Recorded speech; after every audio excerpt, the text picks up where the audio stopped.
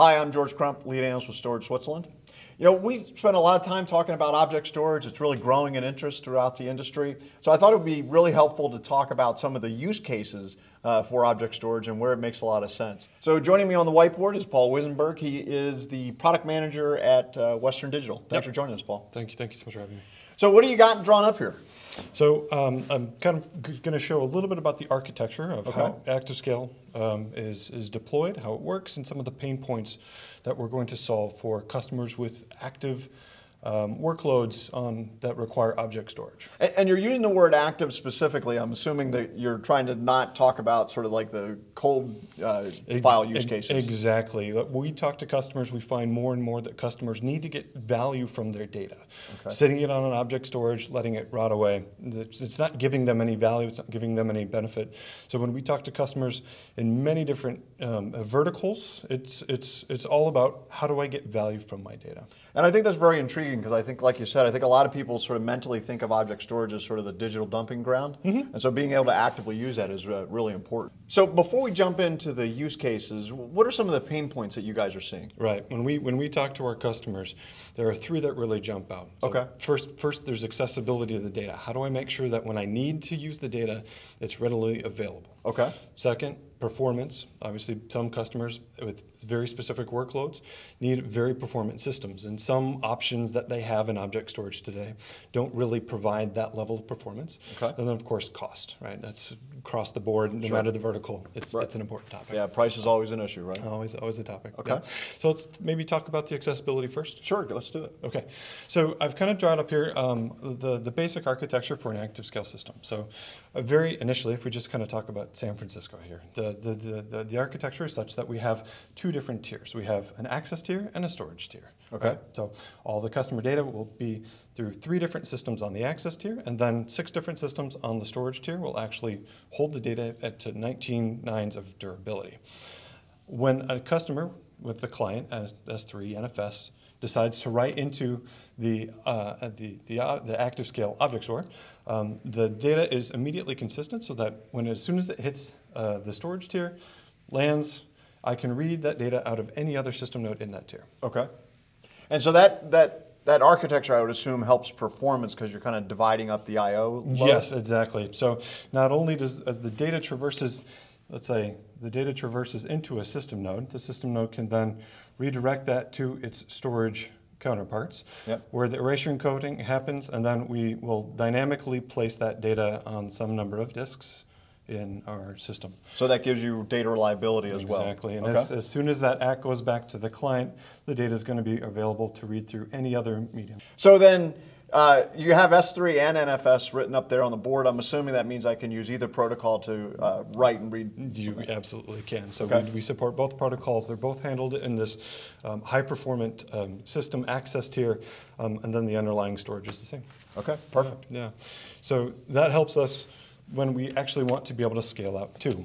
Western Digital has 2 different platforms, our X100 platform and our P100 platform, different densities, different kind of use cases that we support, but the architecture is the same.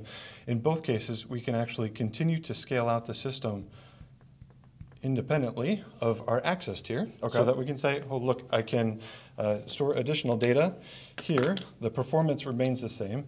When I'm now writing into objects, we'll go to another domain. So these storage columns are effectively data protection domains. So all the erasure coding, data repair, constant verification, all is happening within this localized system.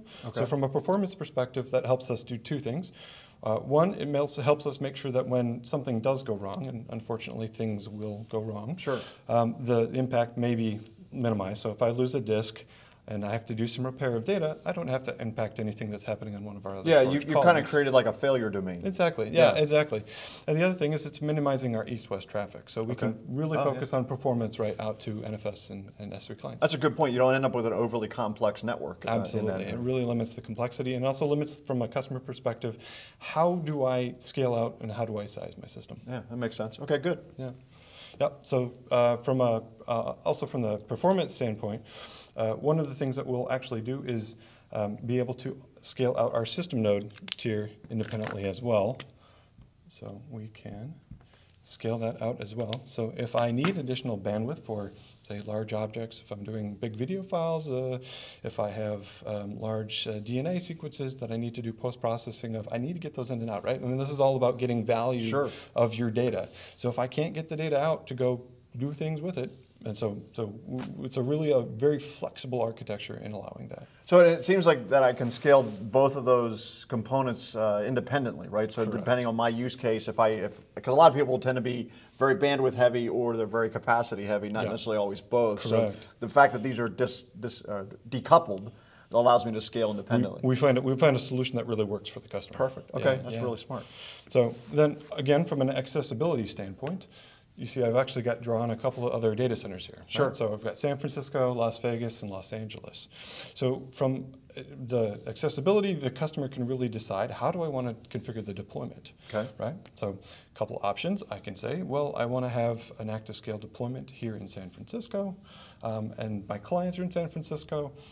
Data durability across data center geographies isn't important to me, but if it is, we can actually stitch these three together as a consistent durability domain themselves. Okay. So if I write an object, that object will be written into the system node tier, and then we'll actually start writing that data in real time, consistently, to other data centers as well. So as soon as we acknowledge that write back to the client, you can lose a data center with, I mean, hopefully that would never happen, but if you could do it in... Could be an earthquake in San Francisco. Exactly, right? yeah. Absolutely. So does that give me both like a data distribution model as well as disaster recovery, or is it mostly for disaster recovery? It's for both. So, so if I have client access, right? So if say like I have these clients are in San Francisco, but I have other clients that need to read and write out of Los Angeles, the fact that we've we've moved the data in all these different places, and not necessarily moved, it's actually that the data will exist in all three data centers. I can read, write all of that data consistently out of any data center, so I can just spread my, my clients that I need to be able to access the data wherever I need them to be. Okay. So we've talked about access and performance. Obviously, I think you've kind of nailed those pretty well. Yep. Let's talk about the other big one, price. How do you guys help with people meeting the price commitments they need to be? Right. So Western Digital is traditionally a device company. That's what people think of. We're trying to change that paradigm. We're trying to make them think about the systems as well. As being part of Western Digital, we can provide value to customers that other vendors can't, both with our relationship with the drive organizations within our own company, being able to do things with the drives to keep them online, to make sure that we reduce the number of, like, say, replacements that you would need to make during the course of a year. Being able to set certain characteristics of the drive within our system, so that really reduces the total operating expenditures that the customer has to spend. So I would assume that means you can kind of get inside information as far as different things about the drives to make sure. We know things that no other vendor can do, that allows us to offer value that no other vendor can. Okay, great. Yeah. So obviously one of the things that object storage is known for, and certainly the use cases you've talked about, really expect a lot of data durability and long-term retention. How do you guys help with that? Sure. So we really want this to be the last object storage platform that our customers have to deploy. Okay. The architecture really helps facilitate that. So first we have our bit dynamics, which is our erasure encoding. With our erasure encoding, we can support up to 19 nines of durability, which is a lot. Really good. Yeah.